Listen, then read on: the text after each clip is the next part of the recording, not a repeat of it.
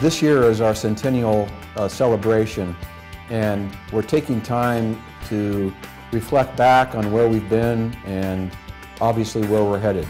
We've had a wonderful history here in Westchester. We're particularly proud of the way that our students give back to the community through their service learning projects, through working with nonprofit organizations and with those in need. We refer to it in our mission statement as education of the whole person. And what that means is that education here occurs not just in the classroom, not just in the library, but it also occurs out in the community. Our students each year contribute about 175,000 hours of service.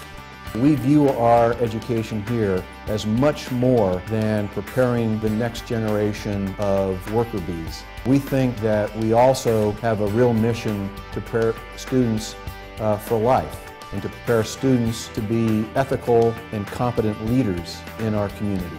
We are so honored to partner with the LAX Coastal Area Chamber of Commerce in doing the type of work that we do. And I want to say how personally pleased I am that the Chamber has sought to honor LMU, this great university that we think is a real gem over here in the marina on the west side. So I extend my gratitude to the LAX Coastal Area Chamber of Commerce.